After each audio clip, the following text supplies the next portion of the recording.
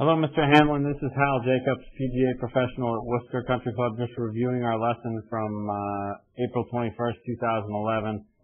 We really just talked about two things. Number one, there's a lot of knee bend in here in your legs, and if I bring up, I found two other examples I thought you might like to see. Jeff Maggart is one of them. He's a guy that has his hands quite a bit ahead and has a little bit more knee flex than a guy like David Thomas. But here's Justin Leonard. You can see what he looks like. And really what I'm looking for is the relationship between your butt and the back of your feet, like that. So if I bring back Jeff Maggart, and you can see he's got a little more knee flex than Justin Leonard, but it's still not quite as much as yours, and it's not as deep. In terms of deep, his butt's not as far backwards, so to speak. So I want you to watch that when you practice.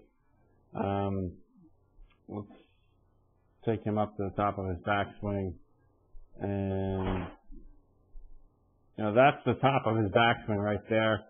I know you talked about how great you hit it when you were trying to hit punch shots, and although you don't have a really long swing, it's still longer than I think for a 7-iron you need to be. So that may be why you're hitting the knockdown shots really well. Looking at the face-on view,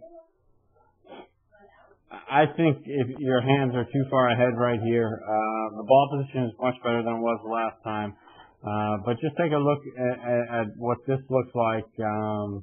If I bring up now, Jeff Maggart is probably the most hands ahead I've seen on tour.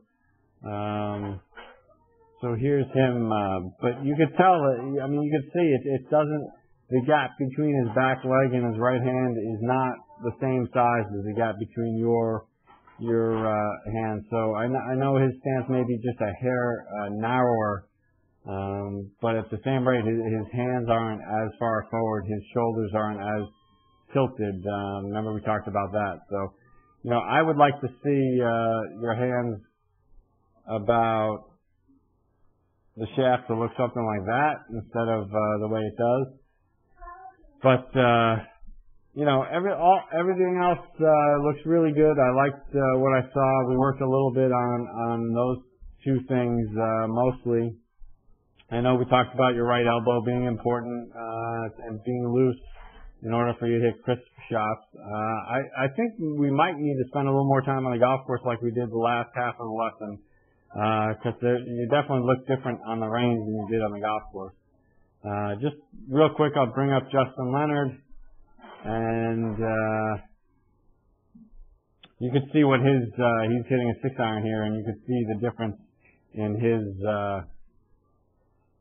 hand position in terms of where he is. I think you will hit more solid shots if your hands are a little bit farther back and looking a little bit more like this. It's a little more neutral position. So if you have any questions, feel free to email me, call me at the shop, or flag me down next time you see me, and let me know how it's going. Have a great day.